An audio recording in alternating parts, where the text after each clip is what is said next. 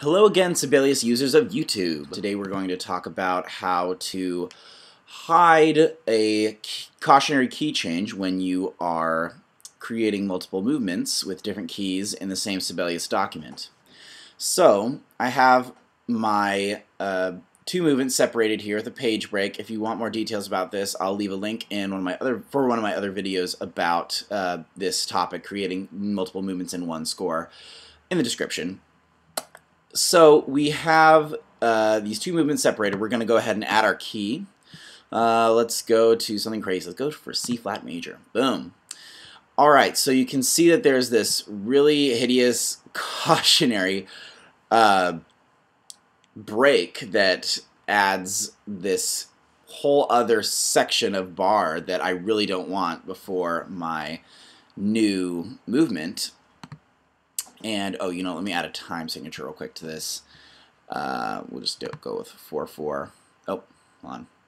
And if you get a cautionary time signature, too, this is also a good thing to talk about. So in order to get rid of that, you're going to go to time signature, or just click the T key, more options, and we're going to just do 4-4, and we're not going to select the allow cautionary.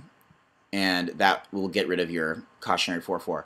So in order to get rid of this cautionary key signature, well, first what we're going to do, we're going to hide this. You can do that by right-clicking and going to Hide or Show. And I've adjusted my shortcut to Shift-Command-H, but it could be just Command-H on your system. So I'm going to go and hide all of these. And then I am going to, actually I'm going to move this key signature over so I can delete this double bar. And then I'm going to add a final bar from the Notations tab. So bar line, final. And then I'm going to scrooge this over all the way over here so it's just kind of out of the way and doesn't affect playback or anything like that. And so there we have our new key signature and time signature for our next movement. Hope this has been very helpful. Thanks for all the comments and subscriptions. If you want to know anything else, or if you have any questions, let me know. Have a great day and keep composing that awesome music.